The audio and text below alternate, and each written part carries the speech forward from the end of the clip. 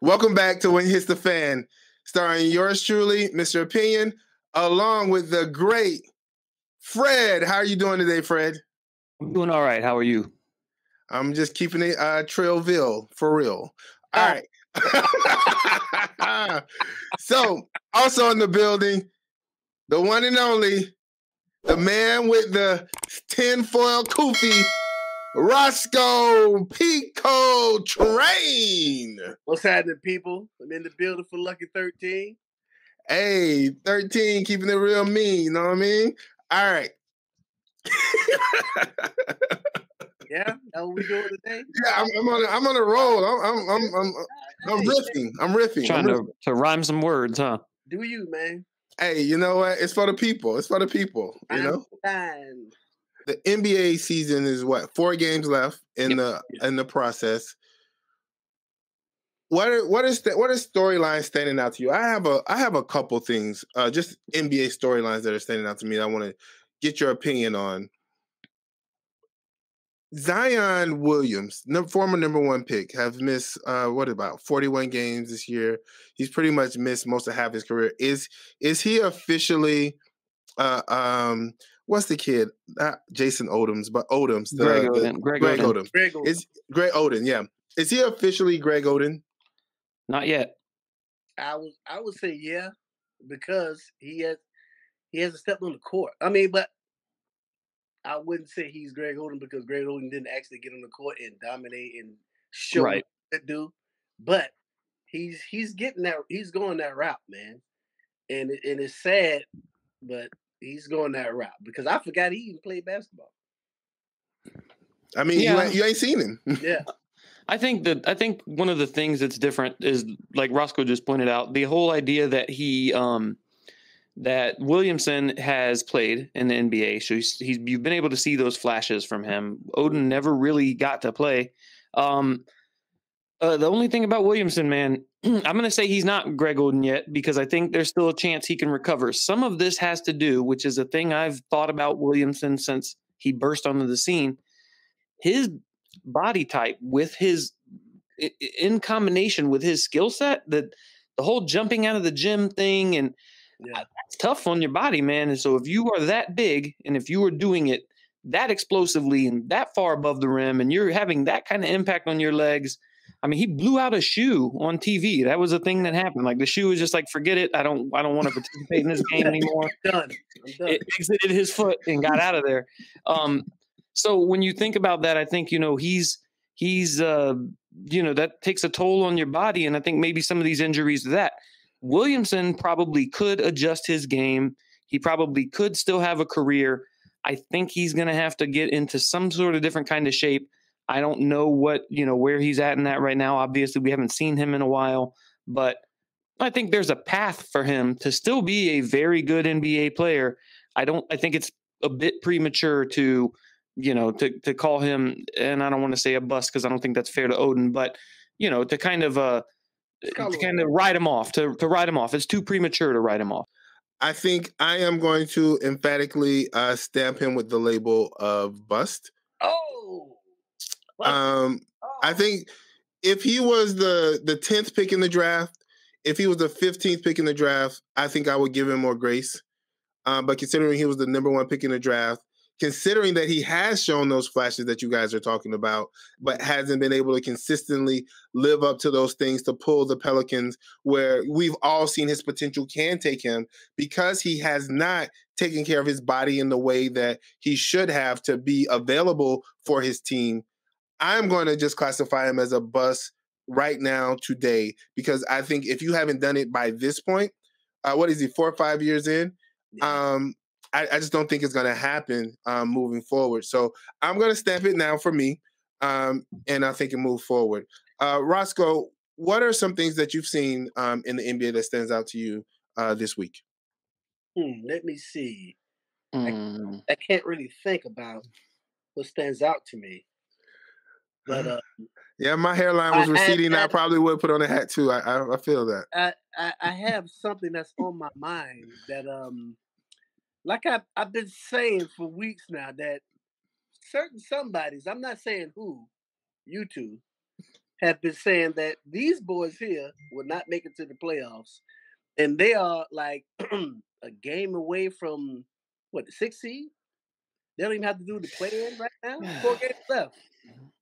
They're a game away. Do you hear me? They're also dangerous for the Western Conference is on notice. The Lakers have showed up.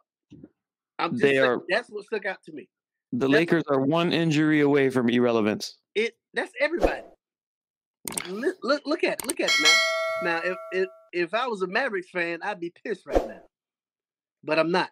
So I'm gonna keep this on for right now while somebody else talks, because I don't have to say nothing. You just look at the logo, purple and gold, all day, baby. I don't think the Mavericks fans are mad about the Lakers. They have plenty to be mad about on their own. And what do they be mad about? I mean, well, I guess they're talking about they might not have Kyrie much longer. They're talking about shutting him down for the year. That thing with Luka is not working out, as I kind of thought. That whole situation to me is hilarious, since I'm not, like a Mavs fan or really any one team's basketball fan. I think the Mavs have bigger fish to fry than the limping Lakers of LA. So, I think that there's the limping Lakers of LA. Let me highlight that. The limping Lakers of LA. Of course it was good. Of course it was good. Of course it was good. Anyway, I think the Mavs are hilarious. It's very interesting to see how everything is going sideways there. I think the biggest stories of the postseason, which will be coming up here very shortly, is in the Eastern Conference. The Bucks have the best record in basketball. No one talks about the Milwaukee Bucks. Has anyone noticed this? It's in Milwaukee. It's in Milwaukee. I mean, yeah, maybe that's part of the problem. I think it's because people don't know how to say Giannis's name. But I also think that the Eastern Conference is the much more compelling conference this year. You've got the Bucks doing well, as we just said, best record in the NBA.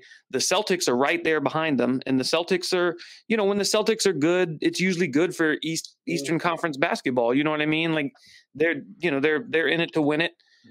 So and then somehow the Philadelphia is in third, which is crazy to me. You know what I mean? So there's some intriguing things happening in the East Coast. The West Coast is like you have the Nuggets, and I don't think they're going to do much. They have the best record in the West, but I doubt they'll do much after the first round or two of the playoffs.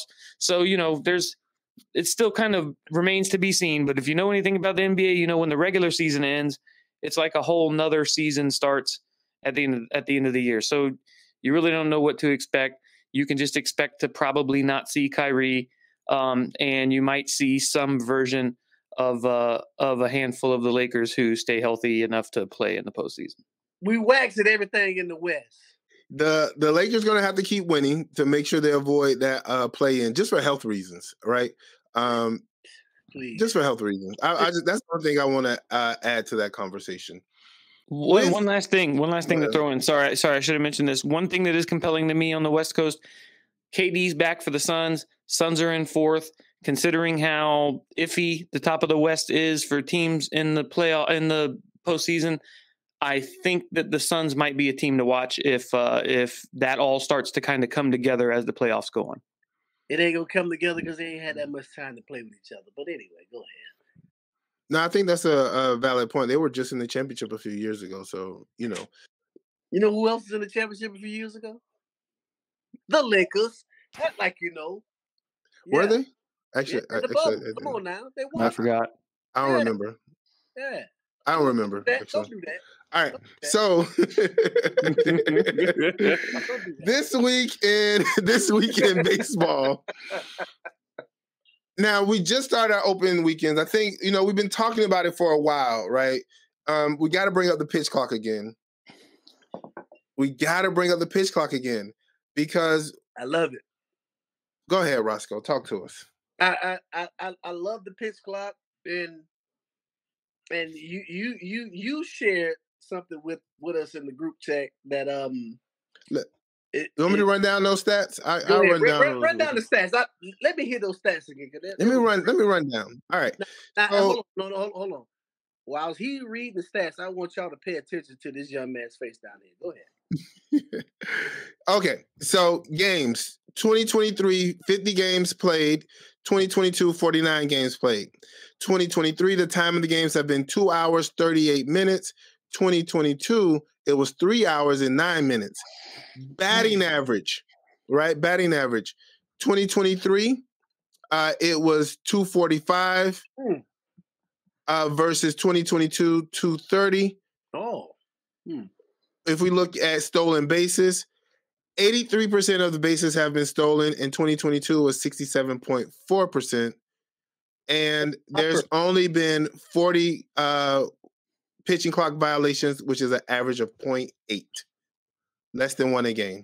Now, as I said at the beginning, I don't know what episode it was, when Fred was, doing what he do about crotchety old baseball and the old ways and all that stuff there. And I told him that if you're a competitor, you're just going to adjust your game, and it's going to make the game better, and it's going to make them play better. Now, the stolen base thing, it probably has something to do with the bases being bigger, but the pitch clock. There's also a new pickoff rule. You want to go down that route too? I'm just saying. I'm just telling you. We don't have another 30 minutes to explain that again. All I'm saying to you is this, man. The pitch clock is working. The players love it. The coaches love it. The fans love it. Do you understand that? The fans love it. You don't have to sit there for 3 hours watching somebody scratch their balls and spit tobacco. You know what I'm saying? As they contemplate stepping into the batter's box. Those numbers that you just read are stupid, and I'll tell you why. These are all issues that people claim to be issues with the game of baseball that aren't really issues. So if your intent is to speed up the game, of course a pitch clock is going to do that. However, I have never heard a baseball fan in my life say, you know what?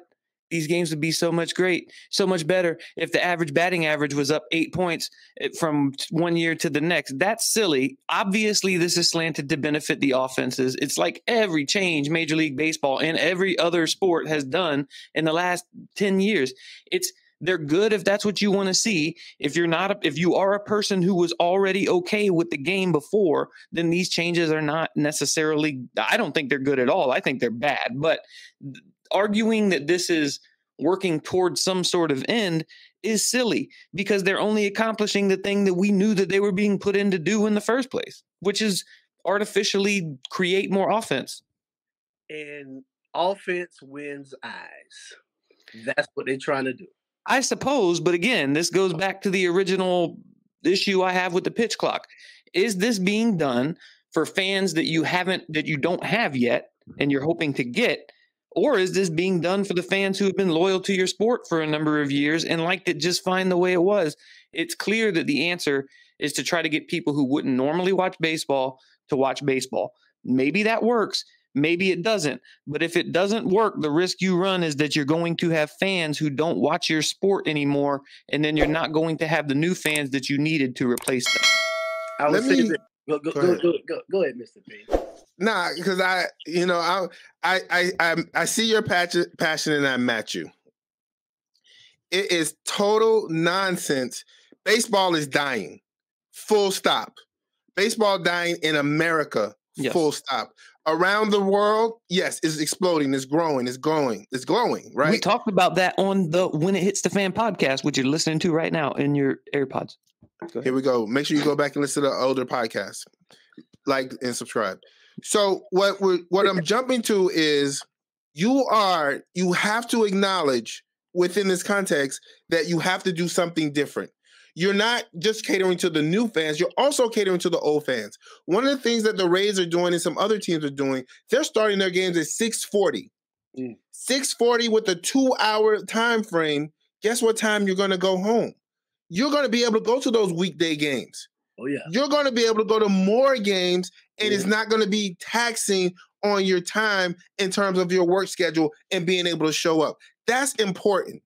That's taking care of not only the new fans and the old fans that you have as well, right? People's time is important. You show people you care about them by acknowledging the time. Baseball hasn't switched anything since the designated hitter. I appreciate that clearly your love language is time, but I just want to counter with this. I think that because there's really nothing wrong with what you're saying. And I actually I get both sides of this. So I'm not trying to be like a person who can't see the other side. My point is baseball fans understand the game of baseball, right? So the fans who are still around are the ones who already liked your sport. They're the ones who cared about it. The idea that shortening these games is going to get new people to like the sport, I disagree with. I don't think that there's any proof to see that. We'll have to see what the Rays do with attendance-wise. That's a good number to look at, considering what you just threw out there. All I'm saying to you, there's risks involved with alienating longtime fans and not attracting the new fans. I also agree that that baseball's dying in America, like you said. That issue has nothing to do with the length of the games. That issue has to do with a sport that cannot get out of its own way, a league that cannot get out of its own way, that's always tinkering with things that don't need to be tinkered with, that decides one year you should have guys smashing the home run record by 8 to 10 home runs in a season. And then the next year you should, maybe you should do something to the balls when they're not flying out of the park as fast. Major League Baseball is always trying to pull the strings to bring new people in. They need to do a better job of reaching people who already like the game, who they have alienated over the years. This is not a way to do that. One other thing about the pitch clock that we have not said on here, the main thing that I don't like about it is that in a very sudden way, it fundamentally alters the game, unlike any other rule changes I've seen in any of the major sports. Well, look, baseball is like any other business out there. They're always looking for change. They're always looking to get new customers. And they're always, they're trying to re-innovate and all that stuff there. I put baseball with the changes now as if I compare it to grandparents, your grandparents, you know what I'm saying? The grandparents, they love each other. They've been around each other for so long. They're not going nowhere, you know what I'm saying? But I bet you your granddaddy wish that your grandmother... He had a pitch clock? I don't think so. No, he'll put a pitch clock on to bring his sandwich faster and his beer faster. You know what I'm saying? Just a little bit faster, He loves that house dress, you know what I'm saying? But if he changed it to something else, man, he wouldn't mind, you know what I'm saying, taking her to the Golden Corral for supper. Yeah, I said supper. Taking her to Golden Corral for supper, you know what I'm saying? So change is good, even though he'll never leave your grandmother. But he does wish that she moved just a little bit faster because he got things to do, like watch Matlock or, whatever they do, old people do. So that's all I'm saying. Murder, She Wrote. Murder, She Wrote. No. Right. The Price is Right. So, and like I said, time will tell. We don't know. It's still too early to tell fully how it will impact, but I think it's something that we got to keep monitoring and looking at. But I think the early returns have been emphatically on the affirmative thus far, and it is what it is. Go Rays. Go Rays. That's what we're not really talking about enough. Is that the Rays are capitalizing on the rules changes unlike anybody else, because they're off to the best start in franchise history. The Rays are 5-0. They won their 5th straight game tonight to start the season. They are kind of on fire. I ain't gonna lie. Wander Franco's hitting everything. The Rays are gonna win the World Series. So I'm tired of reading tweets about the Yankees all the time. I don't understand why everyone does this. We don't even need to know about the Yankees because the Rays are 5-0. There is no other team in Major League Baseball that has yet to lose. And, I'd like to hear more about the Rays. Can't everyone just talk about the Rays all the time? Why do we not do this? All right. I'm ready to talk about the Rays. I think a large product of their success has been the pitch clock. I think seriously.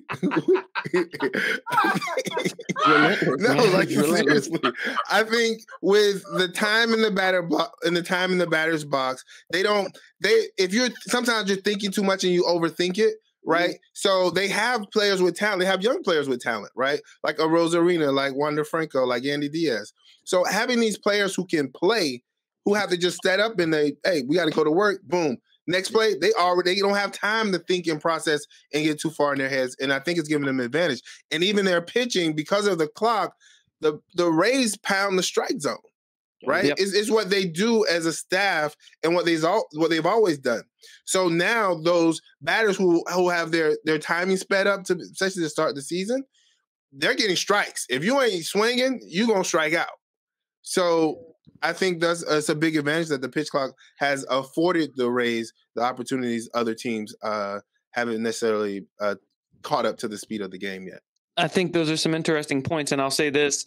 The Rays are the least of my worries about the pitch clock. I think that the Rays have been doing these things the past few years where they're always on the cutting edge of Major League Baseball and the trends. And in fact, in recent years, I think you could argue that they're a trend setter. They don't even follow the trends. I think all of this, the quickened gameplay and stuff like that, the way the Rays have gone about it is the way I would have preferred to have seen this change come about in Major League Baseball players, where teams just see the natural benefit of not dragging out between pitches, you know what I mean, of kind of hurrying up the pace of the game to kind of keep these young minds, like because Roscoe said that a lot of times in the whole pitch clock discussion, to keep these young minds sort of focused in a way where there's not all this time between pitches for them to lose focus and kind of take themselves out. The Rays are the kind of team that is suited to succeed in an ever-changing baseball world. It's what they've been doing now for years and years. It's actually, to me, a big part of that franchise's identity. That's one of the things I love about them. They're able to not get left behind. They've never played an old style or old brand of baseball. I tell people all the time, if you've never seen a Major League Baseball game, if you're not a fan of Major League Baseball, watch the Tampa Bay Rays. If you're not entertained by the Tampa Bay Rays, you are just not going to be entertained watching baseball. That is a fact. That's, to me, what makes the Rays special. That's why I feel like more people should be talking about the start that they're on to and talking less about the New York Yankees, who will not finish in front of the Rays in the division. So, in other words, you like the new rules because the Rays have been doing it for a long time. And no, roundabout said that you like it. No, I'm telling you that the Rays, the Rays are uniquely. You already explained yourself, and you said that they do exactly what the rules are right now. And if you don't like baseball, something is wrong with you because the Rays are doing it right. It's because they created a team that works in that format. That's the point. That's the point. They saw the Rays and said, you know what? We need to change our game to fit that because the Rays are doing it right. And therefore, you old curmudgeons can either fall in line or fall behind. I can't be an old curmudgeon because I was already rooting for the Rays when they were doing things like this before the rules necessitated. So, on top of, speaking of contradictions, the once formidable Houston, Astro Trains have the Houston Velvet Necks. feather necks. You know, you heard the leather necks? The feather necks have went down in an abhorrent heap as they lost to the St. Louis Battlehawks in XFL News. So that's kind of standing out to me. I wonder how far they'll fall, especially with the rise of the Seattle Sea Dragons and the Battlehawks, performing so well. Let me just stop you right there, buddy, and tell you that the Houston Roughnecks, official name, are still in first place in the Southern Division there in the XFL. So what you have is you're having a little bit of a competitive thing happening in the North with the Seattle Sea Monsters and the DC, whatever they're called, and the whatever they're called. And then there's some other team that I don't care about. They're also up there. So you have a little bit of a log jam at the top of the North good division. Yeah, I guess if you want to call it that. But the Roughnecks, on the strength of their very powerful start, they are still in first place. And I believe that they see that they're in the weaker division and they decided, hey, let's just take it easy the next few games, save ourselves for when it matters. And that's where they're at right now. Right now, they're just pacing themselves. They're ready to make a move. Think of it like a marathon or a distance race. They're just kind of like, hey, man, next corner, on that next turn, I'm going to come in on the inside and I'm going to get them. So I expect the Roughnecks to turn it around like true champions that they really are this season anyway, here in the next couple weeks. I'd expect several wins in a row for them. Not at all. I would say this. Okay. Even though the Defenders lost to the Guardians, the lowly winless Guardians. Hold on. Now, as I put my That's a ridiculous piece of headgear. That is ridiculous. Look, this is why I think they lost, man. You know what I'm saying? The Rock made a Simon call. If you ever watch Mark, you know who Simon is. Simon in the Skybox. Skybox. So they made a Simon call. It was like, look, Orlando hasn't won a game, man, and it's not looking good. And the Florida fans love football. You got to give them a W against the number one team in the league. You know what I'm saying? And do it this week so it don't really affect you by the time, we get to the People's Championship game. All right, bet. So all I'm saying is the Defenders will win the People's belt. They will have to defeat Hulk Hogan or whatever to get the rest of them. But all the thing I also have to add that the Houston Turkey Necks will end up in the pot of green, cooked real fine with some, you know what I'm saying? Put some hot sauce on them because that's all they're working right now. Is Houston Turkey Necks ain't about nothing. Put some rice, you know what I'm saying? Smoke them. You got to season them up real good. You got to smoke the Houston Turkey Necks. But they've been smoked. They've been smoked good. That's why they'll go good in some greens. They'll go great in some greens right now. That's why the People's Belt is coming to DC with the damn Bill Snake. So handle that, XFL. Holla at me. I'll let you borrow the belt for the championship game. The NFL news. The only story that kind of really jumped out to me was, the troubled, Jalen Carter. Yeah, is made his way in the news again in another news cycle, but not in a positive way, by saying that he won't interview with teams who are outside the top 10. Which, I mean, on the surface of it is just ridiculous, especially with the amount of teams that's trade up. Like if a team likes you, yeah, and they, you create a buzz and you create an energy about yourself. I mean, you're not Deion Sanders in 1989. You're Jalen Carter. You're a dominant defensive player, but I don't know if you're a generational defensive player. I think Jalen Carter appears to have a poor judgment at times, and this could be an example of that. I don't know who he said this to, so I'm not exactly sure the context in which it was said. It's a dumb thing to say. It's just objectively dumb. Like you said, there's any number of things that could happen. Just because you talk to a team that's not in the top 10 doesn't mean that they can't trade up to get you.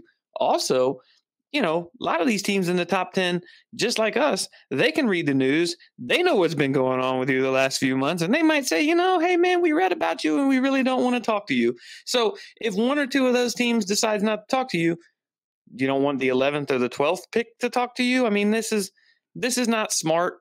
It's especially not smart considering kind of what's happened with him post-playing career at Georgia. I don't know, man. Like, this is a bit of a gamble. So I guess we're just going to have to see how this plays out for Jalen Carter. Good luck to him. I don't know. I don't know if I would have done that. I equate him to how Warren Sapp fell. You know what I'm saying? Like he's that guy. You know what I'm saying? He's decent, but he's falling just like that, and that's how he's going to fall. And but Warren Sapp was a little bit different though, because that was just like a weed thing, last minute, last second. It wasn't like it was weed. Look, they told us it was just weed. It was more than just that. You know what I'm saying? Like you just don't say, "Oh man, we ain't gonna draft him because of weed," because shit, everybody in the league was on weed and dope and all that stuff. So they said that to appease us. You know what I'm saying? But we all know it was probably more than that. Just like, with Jalen Carter. But you can't go out and say who you're not going to talk to because you don't hold the cards right now. You're not in the driver's seat. Hopefully he's not in the driver's seat. Please. That was good. Cheers to that. USF, University of South Florida, the best university this side of the Atlantic Ocean. They hired a new head basketball coach and a new head football coach. Their head football coach is Alex Golesh. Now, we're going to introduce this segment in which we call Alex Golesh Thinks. Well, I would start off, I would say that Alex Golesh thinks I still have a year eligibility left, and they sent me this in the mail until he come down and try for spring football. So I'll be there, Alex. I don't know, you know what I'm saying? If you want me, I'll show up. Alex Golesh thinks that spring football is played on top of old mattresses.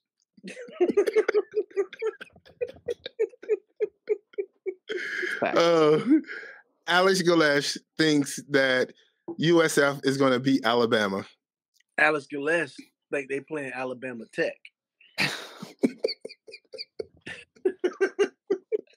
Alex Golesh thinks the University of South Florida is in South Florida. And that is our Alex Golesh segment for the week. Now, fellas, let's go to things that matter only to us. That matter only to us. All right. Let's kick this off.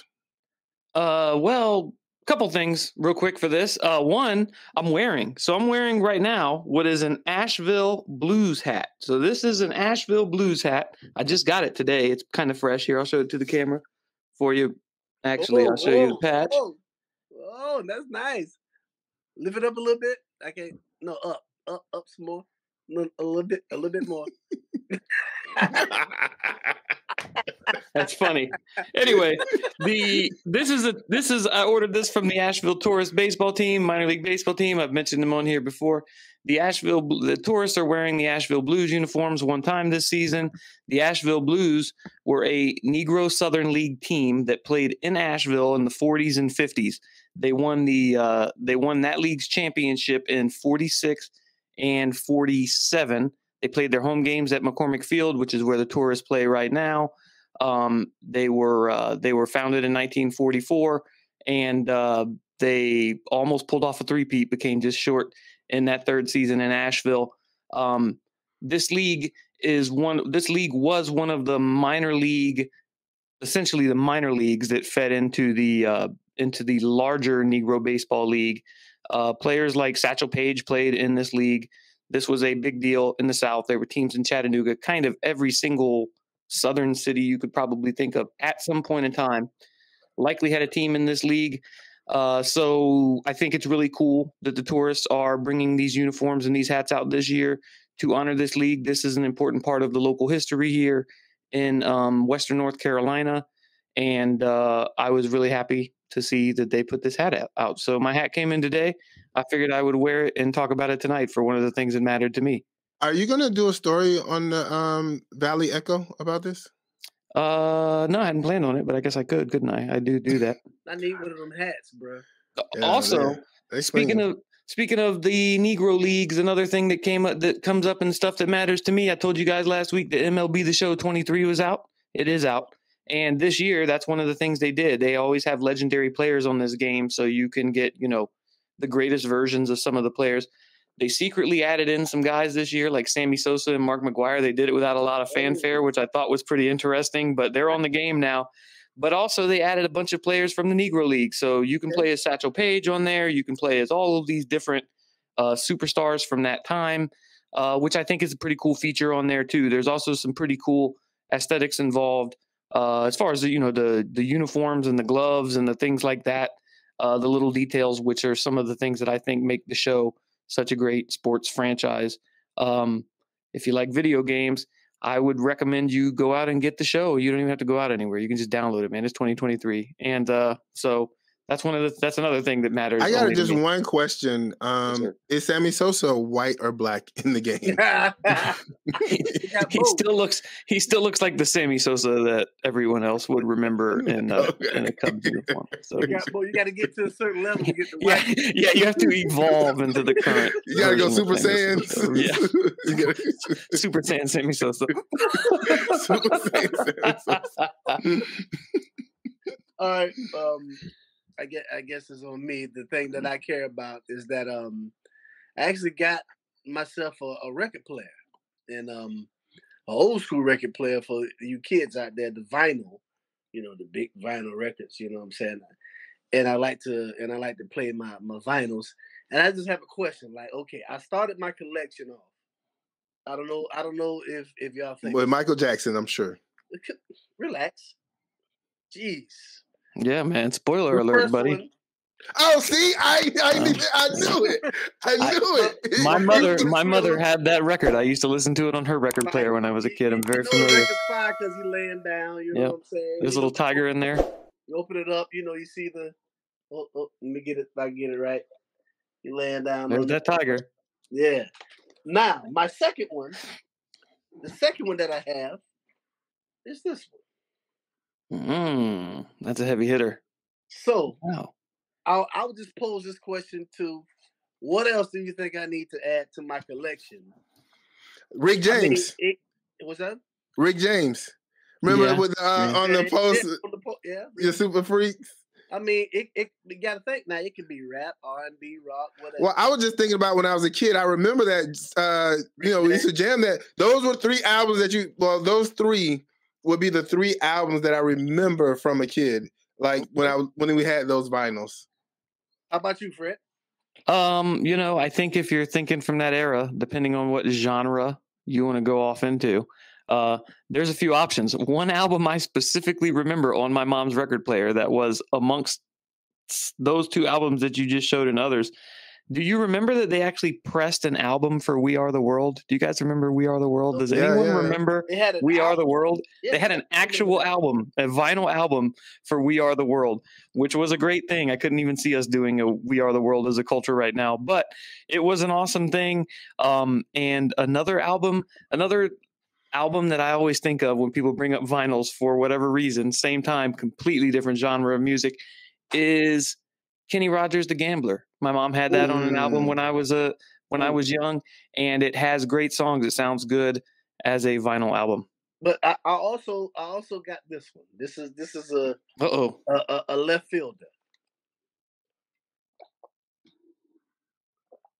So you were on the right track. You can't go wrong with that. And Willie Nelson is obviously an icon. I would like to know some of the songs. You don't have to read a complete list. What are some of the songs on that Willie Nelson's greatest hits? Songs. You got Blue Eyes, Crying in the Rain. Great song. If You Got the Money, I've Got the Time. Georgia on My Mind. My Heroes Have Always Been Cowboys, and so on and so forth, man. Yep. Man, so as you're going off, I'm thinking about anything from the Motown era, Teddy Pendergrass. Yep. I'm thinking of. Oh, wow. Oh, Donny Hathaway. So you have been starting a collection. Yeah, I was going to say, this is real. Yeah. I'm on it now. Oh. Al Green was so far ahead of his time. That's a whole different conversation, maybe for another episode. I got to keep my Coltrane on, Then I got also I had to get this one because it was something that was played readily in my house. Oh, Curtis Mayfield. And this is also one I had to get. You know what I'm saying?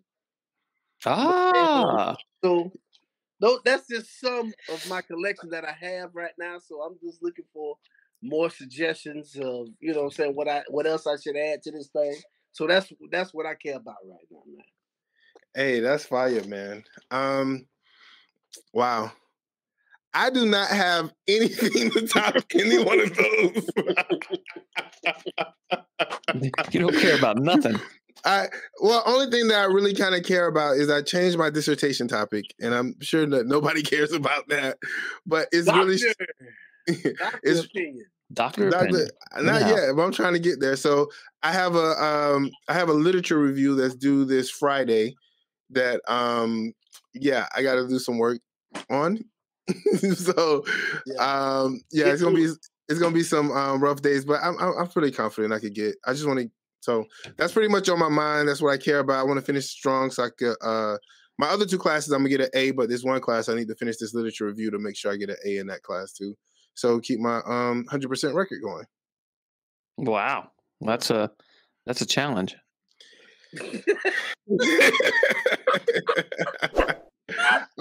I would say it is and it isn't. It's not one of those things that matters. It only probably matters to me that I want to finish with a A. But I don't have to. If I get a B, actually, I do have a low key thing. I'm trying to make a B, just because I like trying to make a B. I'm trying, but I just keep making these A's, man. It's kind of hard. Oh man, that's a bummer for you. It's rough.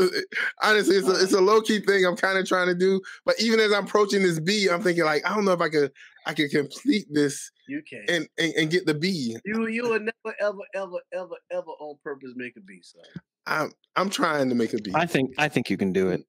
Thank you, Brad. I appreciate the support. I think you can make a B. Stop it. I think so. The only B you can make is no, man. All right. So I appreciate you guys for being here with us. I appreciate you rocking out. Roscoe, you have any last words? Oh, my last words are, man, be nice, be kind, hug on your loved ones, and you know what I'm saying? Drink some wine. That's all.